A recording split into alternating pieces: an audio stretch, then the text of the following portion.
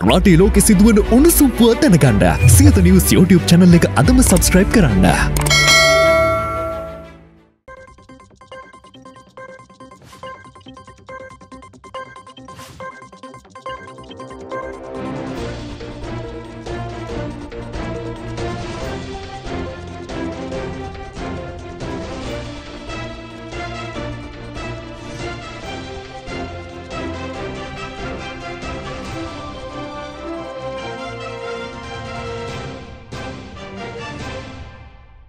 ආයිබෝවන් කාලීන ප්‍රවෘත්ති වාර්තාකරණයේ ප්‍රමුඛයා හරිදේ හරියටම කියන සියත රාත්‍රී ප්‍රවෘත්ති විකාශයයි මෙලෙසින් ආරම්භ වන්නේ. මම චමුත් සත්‍යපාල ප්‍රථමයෙන් අවධානය පුවත් සිරස්තල වෙත. හොඳටම නැග්ගට පස්සේ දැනෙන්නම බස්සපු ගෑස්. ලිට්‍රෝ එක ලාෆ් ගෑසුත් බහි. අද රෑ ඉඳලා වැඩිපුර තෙල් ගහන්නත් පුළුවන්. මහ බැංකු අධිපති කඩාගෙන යන සරුංගලයට නූලදායි. මදුරුවාගේ ජීවන චක්‍රය වගේ රට උරා කන හොරුන්ගේ සර්කල් එක ගැන අද ටෙලිවැකියෙන්. රටටයි ජනතාවටයි ආදරේ නැති අය තමයි ප්‍රතිත්‍රස්ත පනතට ඡන්දය දෙන්නේ. මේ පනතෙන් මරණ දඬුවම ලබා දෙන්නත් පුළුවන්. කාදිනල් හිමි අවධාරණය කරයි. ප්‍රතිත්‍රස්ත පනත බදු සහ රජයේ මර්ධනයට එරෙහිව වෘත්තීය සමිති කොටුවට. යෝජිත මහබැංකු පනත් කෙටුම්පතේ කිසිදු වගන්තියක් ආණ්ඩුක්‍රම ව්‍යවස්ථාවට පටහැනි නැහැ. ශ්‍රේෂ්ඨාධිකරණයේ මතය කතානායක දැනුම් දෙයි. කිරියැල්ලට මහින්දානන්දගෙන් අභියෝගයක්. සියඹලා පිටියත් IMF තිත්ත බෙහෙත් ගැන කියයි. දේශීය ප්‍රවෘත්ති වෙතටයි ප්‍රථමයෙන් අවධානය. ලිට්‍රෝ ගෑස් මිල අද මධ්‍යම රාත්‍රියේ සිට පහත දමා තිබෙනවා. ඒ අනුව කිලෝග්‍රෑම් 12.5ක ගෑස් සිලින්ඩරය රුපියල් 1005කින් අඩු කිරීමටයි පියවරගෙන ඇත්තේ. කිලෝ 5 රුපියල් 402කින්ද කිලෝ 2.3 රුපියල් 183කින්ද පහත දමා තිබෙනවා. මීට සමගාමීව ලාෆ් ගෑස් මිල ගණන්ද අඩු කර තිබෙනවා. අද මධ්‍යම රාත්‍රියේ සිට ක්‍රියාත්මක වන පරිදි ලිට්‍රෝ ගෑස් මිල පහළ දමා තිබෙනවා. ඒ අනුව කිලෝග්‍රෑම් 12.5 ගෑස් සිලින්ඩරයක් රුපියල් 1005ක මිලකින් පහළ දමා ඇති අතර එහි නව මිල දැක්වෙන්නේ රුපියල් 3738ක් ලෙසයි.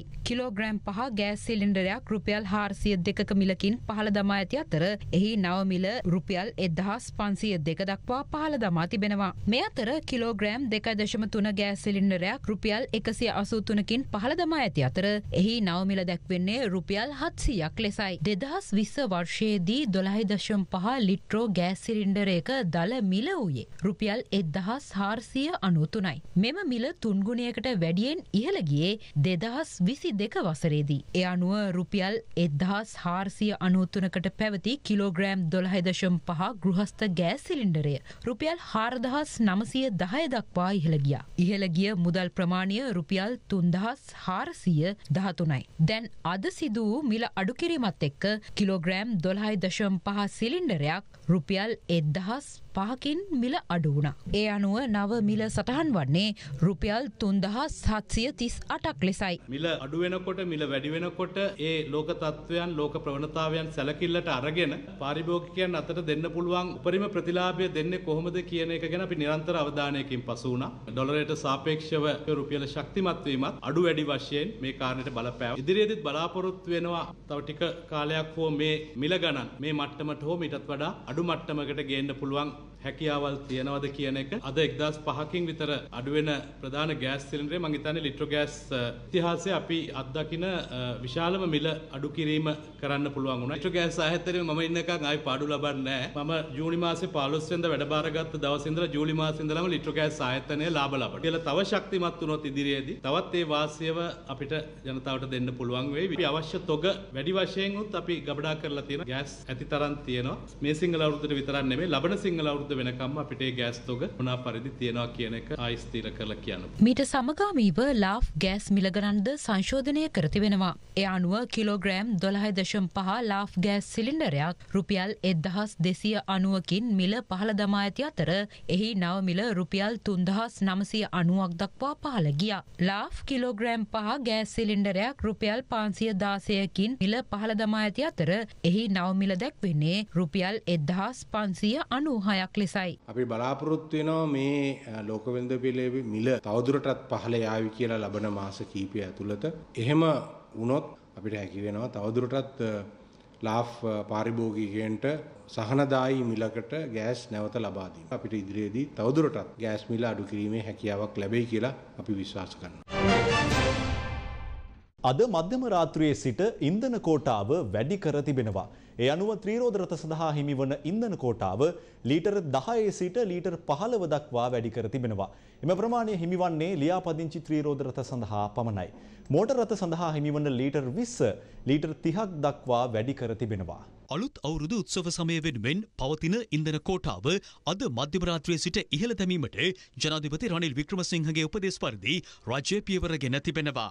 පෙර සැලසුම් කළ පරිදි උත්සව සමය වෙනුවෙන් වැඩිවන ඉන්ධන අවශ්‍යතාවය සඳහා අවශ්‍ය වන ඉන්ධන තොග ලංකා ඛනිජ තෙල් නීතිගත සංස්ථාව විසින් ඇණවුම් කර ලබාගෙන ඇති බවයි ජනාධිපති මාධ්‍යංශය පවසන්නේ. ඒ අනුව සතියට විශේෂ ත්‍රිරෝද රථ සඳහා ලබා දෙන ලීටර් 10ක ඉන්ධන කෝටාව ලීටර් 15 දක්වා වැඩි කර තිබෙනවා. සාමාන්‍ය ත්‍රිරෝද රථ සඳහා ලබා දෙන ලීටර් 5ක ඉන්ධන කෝටාව ලීටර් 8ක් දක්වාද වැඩි කර ඇති බවයි ජනාධිපති මාධ්‍යංශය ප්‍රකාශ කළේ. යතුරු පැදි සඳහා ලබා දෙන ලීටර් 4ක ඉන්ධන කෝටාව ලීටර් 7 දක්වා වැඩි කිරීමටයි පියවරගෙන ඇත්තේ. බස් රථ සඳහා ලබා දෙන ලීටර් 40ක ඉන්ධන කෝටාව වැඩි කර ඇත්තේ ලීටර් 60ක් ලෙසයි. කාර් රථ සඳහා ලබා දෙන ලීටර් 20ක ඉන්ධන කෝටාව ලීටර් 30ක් දක්වා වැඩි කිරීමට පියවරගෙන තිබෙනවා. ඉඩම් වාහන ලෑන්ඩ් වෙහිකල් සඳහා ලබා දෙන ලීටර් 15ක ඉන්ධන කෝටාව වැඩි කර ඇත්තේ ලීටර් 25ක් ලෙසයි. ලොරි රථ සඳහා මෙතෙක් ලබා දුන් ලීටර් 50ක ඉන්ධන කෝටාව වෙනුවට ලීටර් 75ක් ලබා දී තිබෙනවා. ක්වාඩ්‍රික් සයිකල් සඳහා ලබා දෙන ලද ලීටර් 4ක ඉන්ධන ප්‍රමාණය ලීටර් 6ක් දක්වාත් විශේෂ කාර්ය වාහන සඳහා ස්පෙෂල් පර්පස් වෙහිකල් සඳහා ලබා දෙන ලීටර් 20ක ප්‍රමාණය ලීටර් 30 දක්වාත් වෑන් රථ සඳහා ලබා දෙන ලීටර් 20ක ඉන්ධන කෝටාව ලීටර් 30 දක්වාත් ඉහළ දැමීමට පියවරගෙන ඇති බව ජනාධිපති මාධ්‍යංශය ප්‍රකාශ කළා. මේ අතර අමාත්‍ය කංචන විජේසේකරද ඉන්ධන කෝටාව ඉහළ දැමීම සම්බන්ධයෙන් ට්විටර් පණිවිඩයක් නිකුත් කර තිබෙනවා. අභියෝග සහ අමාරුකම් ඉදිරියටත් පැමිණිය හැකි බව මහබැංකු අධිපති ආචාර්ය නන්දලාල් වීරසිංහ පවසනවා. ආර්ථිකය ගොඩනැගීම සඳහා මීට වඩා අපහසු ගමනක් යා යුතුව ඇතැයි මහබැංකු අධිපතිවරයා පෙන්වා දෙනවා. ඔහු බව පැවසුවේ BBC සිංහල සේවය සමග පැවති සම්මුඛ සාකච්ඡාවකට එක්වෙමින්. ගිය අවුරුද්දකට කලින් තිබිච්ච තත්ත්වය සහ දැන් තත්ත්වය බැලුවාම ඊට වඩා ස්ථාවර යථා තත්ත්වයට පත් වීමේ ආරම්භයක් තියෙනවා කියන එක තමයි මට දැනෙන්න තියෙන අනිත් පැත්තේ කියන එක. මේක ගමනක අවසානය නෙවෙයි ගමනක ආරම්භය විතරයි. ඒතර ඉදිරියේ තියෙන මීටත් වඩා අමාරු ගමනක් එක දිගට එක පැත්තකට ගමන් කරන්න ඕන.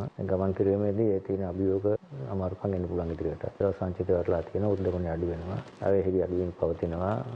කියන පාත අඩු වෙනවා. එතකොට සෑහෙන අර සාධක වලින් බැලුවොත් අනිවාර්යයෙන්ම අනිත් පැත්තට ගමනක් ආරම්භ කළා තියෙනවා. හැබැයි ගමන ඒ විදිහට යන්න නම් නැවත පස්සට යන්නේ නැතුව ඒ දිශාවටම අඩින් අඩි හරි හිමිට ඉස්සරහට යන්න ඕනේ. දැන් මෙතෙක් කල් අපි 16 වතාවක් දාතන බුලාදර ගිහිල්ලා 17 වෙනි වතාවට යන්නේ මොකද 16 වතාව සාර්ථකව නැත්තේ අර 16 වෙනි වතාවම මෙහෙම උඩට ගිහිල්ලා පස්සට යනවා. සාමාන්‍ය උද්දමනය තනි අගයකට ගේන්න කොපමණ වගේ කාලයක් යයි කියලා ඔබතුමාට මේ වසර අවසාන කලින් කියනවා. මිනිම අනුපාත ගැන අපි කතා කරොත් එහෙම වෙළඳපොළ අනුව තීරණය වෙන්න ඉඩ ලබා දෙන්නේ කවද වගේ වෙයිද? දැනටමත් වෙළඳපොළ මත තමයි තීරණය වෙන්නේ. 2019 20 21 22 මාර්තු 3 වෙනිකම්ම අපි 203 කියන මුදල ෆික්ස් කරලා තිබ්බා. එතනින් නවත්තලා තිබ්බා මහ බැංකුවේ සංචිත විකුණන නැවත යන්න දෙන්න නැතුව තිබුණා. එතකොට එක සැරේටම කරගන්න දෙයක් නැතුව මාර්තු 8 වෙනිදා මහ බැංකුවේ මේක අතහැරලා දැම්ම කිසිම පාලනයක් නැතුව සරුංගලේ කඩාරිය වගේ මේක කඩාගෙන ගියා පාලනයක් නැතුව. මේ මාසෙ ඉඳලා අපි යම් කිසි ක්‍රියාමායක් කරගෙන මේක අර එහෙම කඩාගෙන වැටෙන එක නැත්තොල යම් කිසි අර සරුංගලේට උලක් දැම්ම වගේ කරලා අපි යම් කිසි පොඩි වෙනසක් ඇතුව පාලනයකට දුන්නා. මොකද මේ තියෙන විදේශ විනිමය හිගිය නිසා. ඒ කාලය අතරතුර මුදල් ප්‍රතිශතය වැඩි කරා, රාජ්‍ය මුදල් ප්‍රතිශතය වැඩි කරා, තෙල් ඩීසල් මිල වැඩි කරා, යන උද්දමනය පාලනය කරා. ඒ ඔක්කොම කරාට පස්සේ තමයි මාර්තු මාසේ 7 වෙනිදා හරියටම අවුරුද්දකට පස්සේ අපි නැවත වරක් විලඳපොළට තීරණය වෙන්න මේක අතහැරියා. දූෂණය, වංචාව, නාස්තිය, අක්‍රමිකතා සහ අකාර්යක්ෂමතාව ගැන රටට ඇත්ත කියන ටෙලිවිෂන් ටෙලිවැකිය දැන්. ටෙලිවිෂන් ටෙලිවැකිය අද ලියන්නේ 249 වැනි ටෙලිවැකිය. දැන් අප මීට පෙර ටෙලිවැකිය ඔස්සේ කියූ දේවල් දැන් ක්‍රමක්‍රමයෙන් සත්‍ය බවට පත්වෙමින් තිබෙනවා නේද? ඔබට මතක ඇති අප නිතර කියූ කතාවක් මේ රට ඇතුළට එන්න ඕනේ ඇමරිකානු ඩොලර් බිලියන 30-40ක විතර මුදලක්. හොඳේ 30-40ක විතර මුදලක් විදේශ බැංකුවල තියාගෙන ඉන්නවා. ඒ මුදල රට ඇතුළට ඇවිල්ලා නෑ, ගෙනල්ලා නෑ කියලා නේද? විශේෂයෙන්ම ඔය ඩුබායි, ලන්ඩන්, සිංගප්පූර් වැනි බැංකුවල තමයි ඒ මුදල තියාගෙන ඉන්නේ කියලා අප බොහෝ අවස්ථාවල කිව්වා නේද? දැන් සමහර දේශපාලන ගොට්ටෝ ඉන්නවනේ. ඒ වෙලාවේ ඒ උන්දලා අපෙන් අහනවා ඒ සල්ලි තියනවා දැක්කද? දැක්කනම් ඉතින් කියන්නකෝ කොහෙද තියෙන්නේ කියන්නකෝ නේද? ඔය වගේ අනුවන කතා කියන උදවියත් ඉන්නවා හිටියා. අන්න දැන් රටේ ජනාධිපතිම කියනවා අපේ රටට එන්න ඕනේ මුදල් විදේශ බැංකුවල තියාන ඉන්නවලු. මේ මුදල් රටට ගේන්න ඒවා අයිතිකාරීන් බයයිලු නේද? මා පුතා ඒවා ගෙනත් රට ඇතුලේ ව්‍යාපාරවලට දාපුවම තමන්ගේ ව්‍යාපාර බිඳ වැටෙයි කියලා බයයිලු. දැන් මේ ව්‍යාපාර බිඳ වැටෙයි කියලා බයයි. හැබැයි මේ කොහේ සල්ලිද? මේ රටේ සල්ලි. මේ රට ඇතුලේ තියෙන දේවල් විදේශයට යවලා හෝ සේවා දීලා හෝ මේ රටට ආපසු ලැබිය යුතු ඩොලර් මේ තියාගෙන ඉන්නේ. ජනපති රනිල් මෙහෙම කිව්වේ පෙරේදා. හොඳේ මුදල් අමාත්‍යාංශයේ පැවති විශ්වවිද්‍යාල ආර්ථික විද්‍යා අධ්‍යයන අංශයන්හි ආචාර්යවරුන් දැනුවත් කිරීමේ අවස්ථාවේදී අහලා බලමු. දැන් අපේ අය බයයි මේ රටේ ආර්ථික තත්ත්වය කඩා වැටිද නැද්ද කියලා. ඉතින් හම්බ කරන මුදල් මේ සැරේ ගිහින් ලන්ඩන් වල නැත්නම් ඩුබායි වල තියාගෙන ඉන්න. ඕකයි ඇත්ත. දැන් මේ රටේ නිෂ්පාදනය කරලා විදේශ රටවලට යවන කුමන හෝ ද්‍රව්‍යයක් භාණ්ඩයක් වෙනුවෙන් ලැබෙන්නේ ඩොලර්නේ නේද? ඒ වගේමයි අපේ රටෙන් විදේශ රටකට ලබා දෙන කුමන හෝ සේවාවකට ලැබෙන්නේ ඩොලර්. මේ ඩොලර් ආපසු මේ රටට එන්න ඕනේ. එන්නේ නැත්නම් ඒක මූල්‍ය වංචාවක්. මේ රටට IMF එකෙන් නෙවෙයි ශක්‍ර දෙවියන්ගේ මල්ලි අර වයිමද කවුද මන් දන්නේ ඩොලර් ගෙනත් දුන්නත් ඉතින් මෙච්චරම තමයි. ඉතින් ආයේ ගොඩ යාම් බොරු.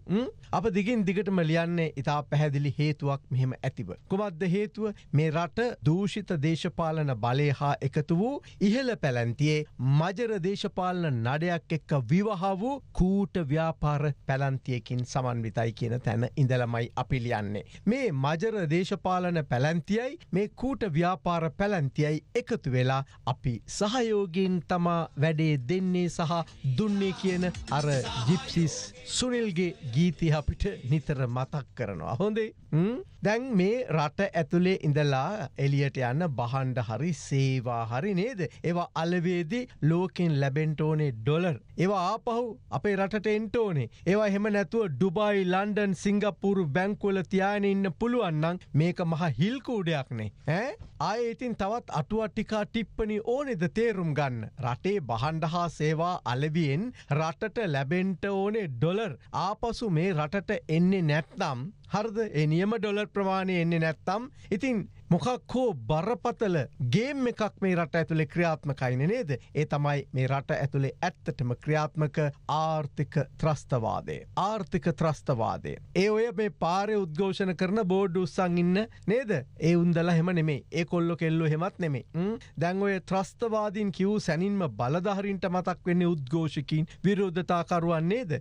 එහෙම නැත්නම් කෙලින් කතා කරන ඉතින් මාධ්‍යනේ නේද? ඒ කියන්නේ ඔය පෑනට වෙඩි තියන්න හදන්නේ අලුත් ත්‍රස්ත පනතක් එහෙම ගෙනල්ලා දැන් ඔය වෙනම විදිහේ වැඩකට ලෑස්ති වෙන්නේ නේද? අඳෝමයි. මෙයා අලුත් ත්‍රස්ත විරෝධී පනත් කෙටුම්පත මුද්‍රණය කළේ මාර්තු 17. ඊට දින කිහිපයකට පසුව මේ පනත අපේ අතටත් ලැබුණා. තාම මේක දැකපු නැති, කියවපු නැති മന്ത്രിලත් ඉන්නවලුනේ නේද? ලැජ්ජයි. ඒ පනත ගැන වෙන වෙලාවක තව වැඩිපුර විස්තර ඇතුව ලියන්නම්. දැන් ප්‍රශ්නේ ඊට වඩා වැදගත්. මේ රට බංකොලොත් කළ රටේ ඩොලර් පිටරට පැන්නු ආර්ථික ත්‍රස්තවාදීන්ව අල්ලගන්නේ කවද්ද කියන්නකො? ඒ ඩොලර් මේ රටට ගේන්නේ කොහොමද කියන්නකො? ඒකයි වැදගත් නේද? ඒ ඩොලර් මේ රටට යලි ගේන්නම අවශ්‍යයි. ඔය බහන්ඩ හා සේවා අලෙවි කරලා ලැබෙන ඩොලර් පිටරට බැංකුවල තියාන ඉන්න උදවිය ඒ ව්‍යාපාර ත්‍රස්තවාදීන්ව කවුද කියලා රටට හෙළි කරන්නටම අවශ්‍යයි.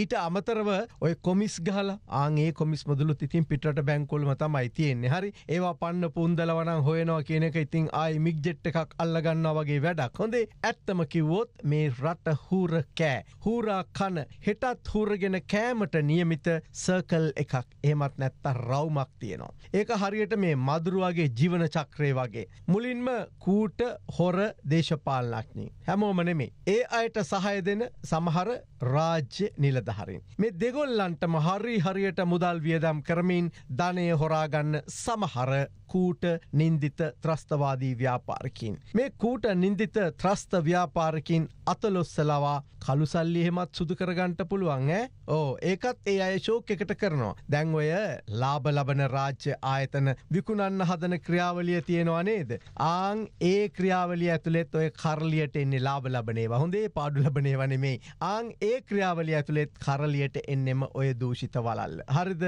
ඔය රවුම එහෙමත් නැත්තම් ඔය සර්කල් එකයි. උන්ට මේ රට තිබුණත් එකයි නැතත් එකයි. මොකද මේ සමහර දූෂිත දේශපාලනඥයින් සමහර නිලධාරීන් සහ හොර ත්‍රස්ත සමහර ව්‍යාපාරික නඩය ඇත්තටම මේ ලක්මවගේ භූමිය තුළ පය ගහලා ඉන්නේ. ඒක තව තවත් හූරගෙන කන්ට විතරමයි. මේ උන්දලගේ ගෙවල් දොරවල් තියෙන්නේ ලෝකයේ සුපිරි රාජ්‍යවල. ඇපල් වතු මිදි වතු විතරක් නෙවෙයි. ලෝකේ ගණන්ම විලා නිවාස ඇපාර්ට්මන්ට් යාන මේ අය මේ ගිලන නැවෙන් පැනලා යනවා. අදටත් මේ රටට මේ කලගේ දූෂණයේ වංචාව අක්‍රමිකතාසේම අකාර්යක්ෂම දුර්වල පාලනය නිසා කියලා අපි තේරුම් ගන්නේ නැත්නම් අපේ දරුවන්ගේ දරුවන්ටත් මේ ඉන්දියන් සාගරයේ මේ මුතු ඇටයත් එක්ක ගිලිලා මැරෙන්නම වේවි කියලා අද ටෙලිවැකිය ඔබට මතක් කරනවා. හොරාගෙන ගිය ඩොලර් විදේශ බැංකුවල ඇති ඩොලර් මේ රටට ගේන එක කෙසේ වෙතත් ඔය ලැබුණු ණය මුදලටවත් විදින්න දෙන්න එපා. IMF ණය යොදවන ආකාරය ඩොලරෙන් ඩොලරේ පුළුවන් නම් සතෙන් සතේ හරි කමක් නෑ. ඔව් පුළුවන් නම් IMF එකට කෙසේ වෙතත් මේ රටට කියන්න පුළුවන් විනිවිද ස්වභාවයක් හදන්න කියලා අද ටෙලිවැකිය මේ පාලකයින්ට අභියෝග කරනවා. යෝජිත ප්‍රතිත්‍රස්ත පනත සහ බදුබර ඇතුළු කරුණු කිහිපයකට විරෝධය පළ කරමින් අද උද්ඝෝෂණයක් සංවිධානය කර තිබුණා. ඒ කොටුව දුම්රිය පොළ ඉදිරිපිටදී මෙම විරෝධතාව පැවැත්වුණේ වෘත්තීය සමිති සහ බහුජන සංවිධාන එකමුතුවේ සහභාගීත්වයෙන්. යෝජිත ප්‍රතිප්‍රස්ථ පනත රජයේ බදු ප්‍රතිපත්තිය ඇතුළු කරුණු රැසකට විරෝධය පළ කරමිනුයි මෙම විරෝධතාවය සංවිධානය කර තිබුණේ. අදාළ විරෝධතාවය අද දහවල් 12ට පමණ ආරම්භ වූ අතර වෘත්තීය සමිති නායකින් කිහිප දෙනෙකුට කොටුව අවට ප්‍රදේශයට ඇතුල්වීම වළක්වාලමින් කොටුව මහේස්ත්‍රාත් අධිකරණයේ නියෝගයක්ද නිකුත් කර තිබුණා. කෙසේ වෙතත් නියෝග නොතකා උද්ඝෝෂණයේ නිරත වීමටයි වෘත්තීය සමිති කටයුතු කළේ.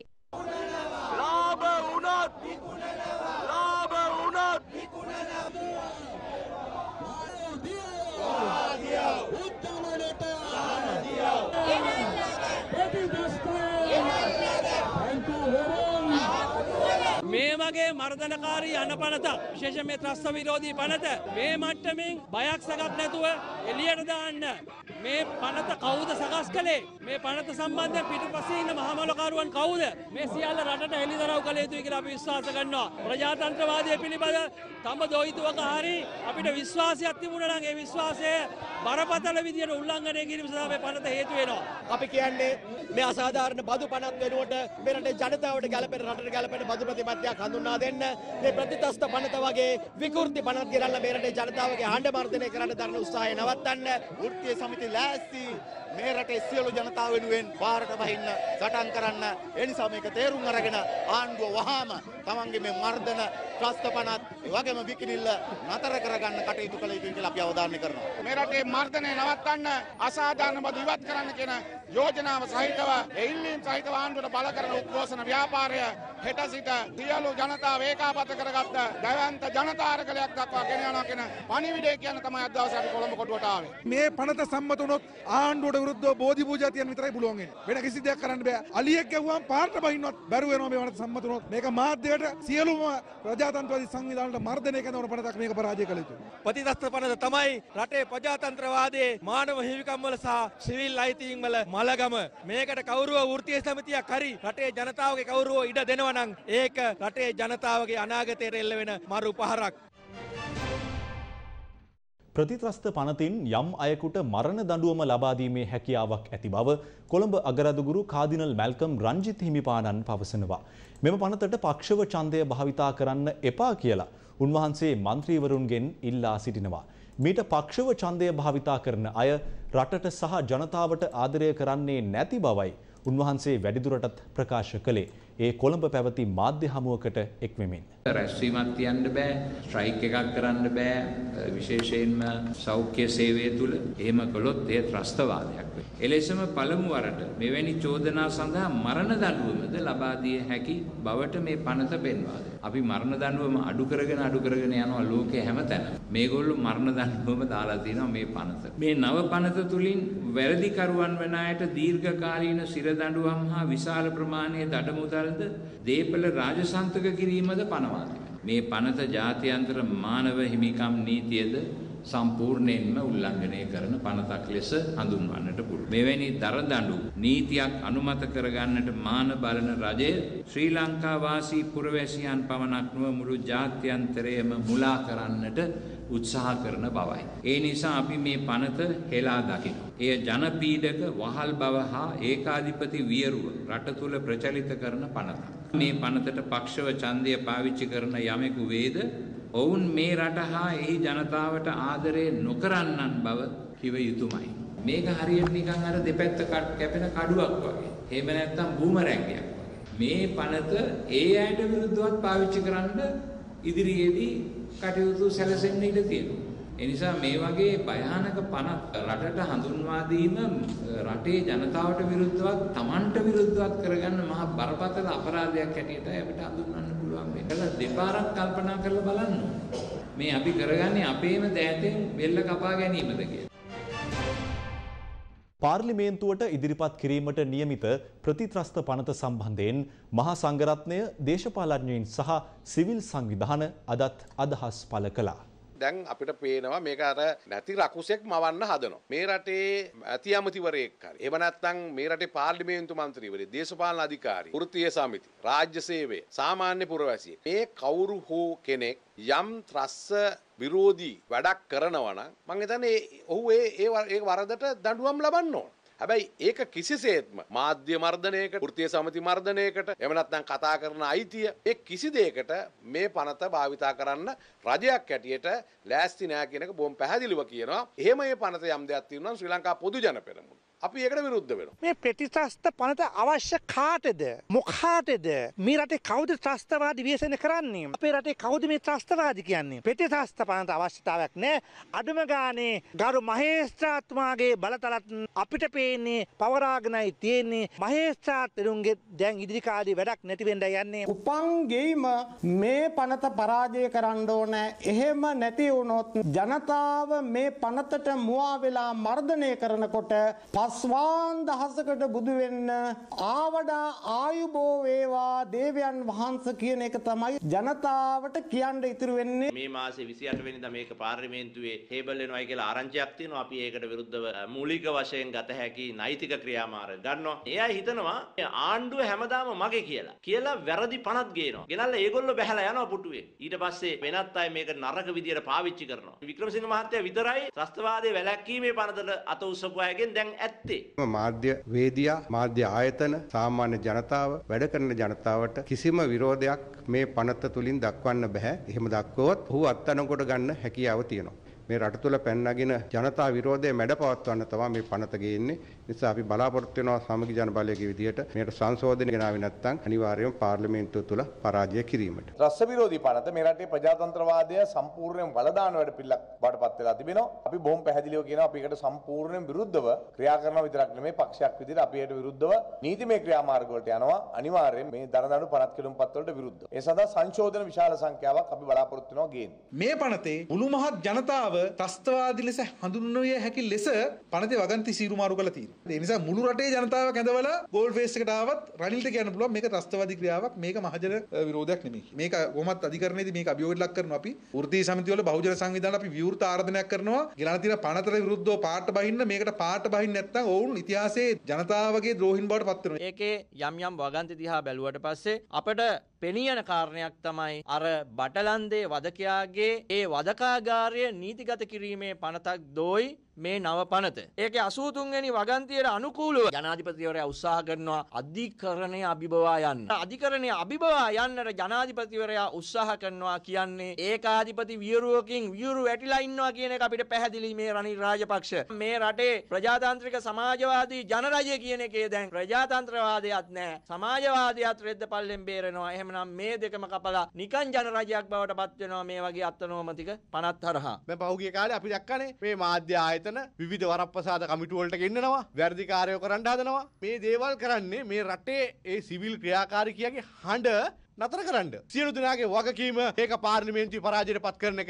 එහෙම නොවුනොත් මේ පනත හරහා ඕගොල්ලන්ටත් තුවක්කු දික් වෙනවා. මේකේ වගකීම තියෙන විපක්ෂ නායකවරයාට. ඒ නිසා අපි විපක්ෂ නායකතුමාට කියනවා ඔබතුමා සැබෑ විපක්ෂ නායකයෙක් විදියට මේ රටේ මිනිසුන්ගේ අයිතිය ආරක්ෂා කරන්න වැඩ කරන්න ඕනේ. පස්සේ මේක සම්මත වෙලා එළියට ඇවිල්ලා බොරු බලු කෙඳිරි ගන්න හදන්න දෙන්න එපා. රාජ්‍ය ත්‍රස්තවාදයේ ක්‍රියාත්මක කිරීම නීත්‍යානුකූල කිරීම තමයි මේ ප්‍රත්‍යස්ථ පනතෙන් කරන්නේ. වගන්ති ගත්තොත් එහෙම ඊටාම බරපතල වගන්තින මම හිතන්නේ මේක පරාජය කරන්න අපි ශ්‍රේෂ්ඨාධිකරණයටත් පාර්ලිමේන්තුවේත් අපේත් එක්ක සම්බන්ධතා තියෙන සහ විපක්ෂයේ ඉන්න අනිකුත් දේශපාලන පක්ෂවල අපි දැනුවත් කිරීමක් කරමින් ඉන්න මේ අවස්ථාවෙත් මේ පනත් කෙටුම්පත ඉතාමත්ම පැහැදිලිව ජනතාවගේ පරමාධිපත්‍ය බලයටත් අභියෝග කරන පරමාධිපත්‍ය බලය අභිබවා යන නීතියක් විදියට තමයි මේ ගේන්න උත්සාහ කරන්න කියන එක ඉතාම පැහැදිලිව කියන්න අවශ්‍යයි. ඒ නිසා මේ ආණ්ඩුව කරන මේ උත්සාහය පරාජයට පත් කරන්න ජනතාව පෙළ ගැහෙන්න ඕන කියන එක තමයි අපිට අවසාන වශයෙන් ප්‍රකාශ කරන්න තියෙන්නේ.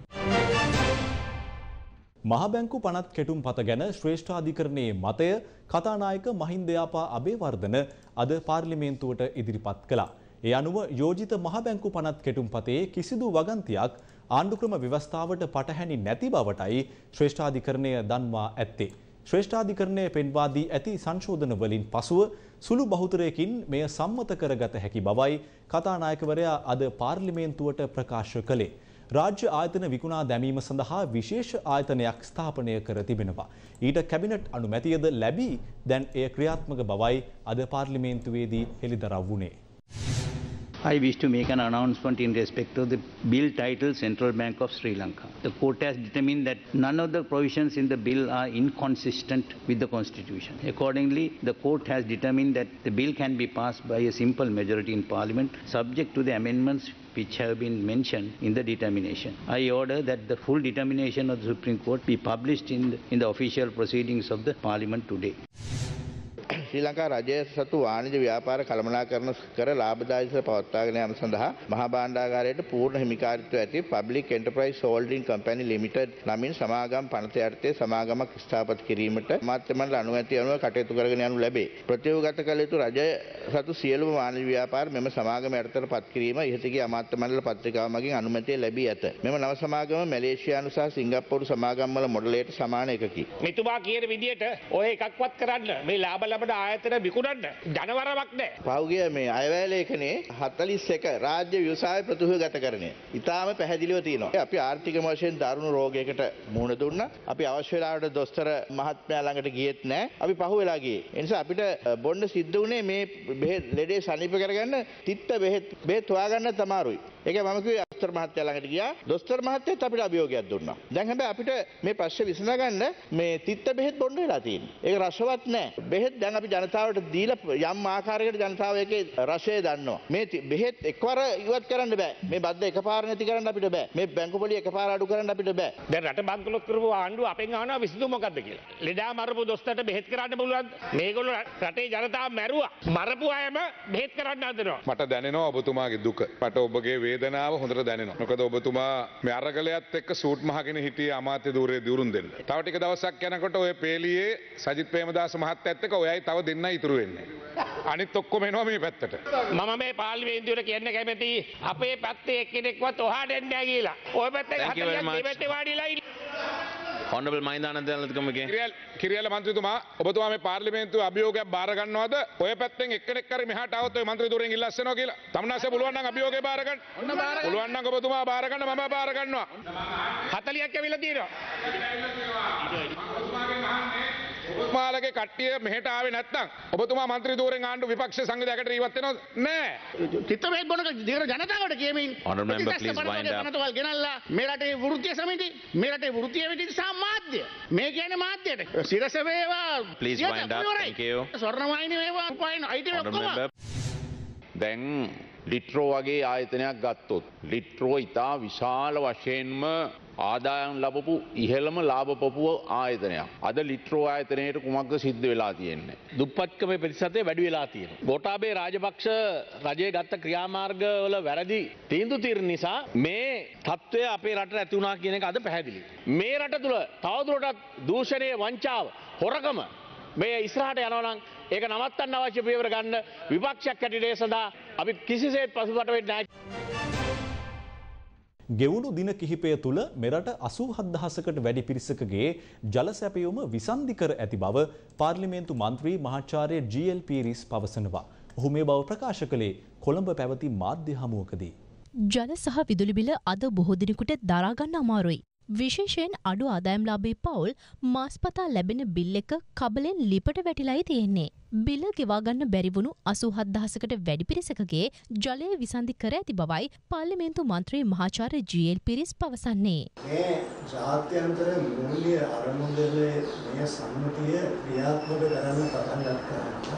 දවස් කිහිපයක් ඇතුළත මේ රටේ 87,000කට වතුර කපලා දෙනවා. ඒ වතුර බිල් ගෙවන්න බැරි නිසා අවම දෛනික අවශ්‍යතා මිනිස්සුන්ගෙන් පැහැර ආරම්භ තියෙනවා. ඒ ප්‍රමාණයට දරිද්‍රතාවය වැඩි කරලා දෙන මිනිස්සු දිගු බවට පත් කරලා තියෙනවා. ඒකට මේ රටේ විදුලි බල පරිභෝජනය දැනට මේ දවස් කිහිපෙන් 120 කියන අඩුවලා තියෙනවා. 120 ලයිට් කැපිලා ලයිට් පාවිච්චි කරන්න බැරි නිසා. ඇයි අඩුම ආදායම් ලාභීන්ට ලයිට් බිල 350කින් වැඩි වෙලා තියෙනවා.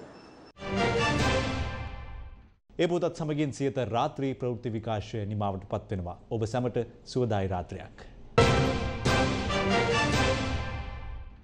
දිනපතා අලුත් වීඩියෝ සහ ප්‍රවෘත්ති නැරඹීමට ඉහත බටන් එක ක්ලික් කර සියත TV සබ්ස්ක්‍රයිබ් කරන්න.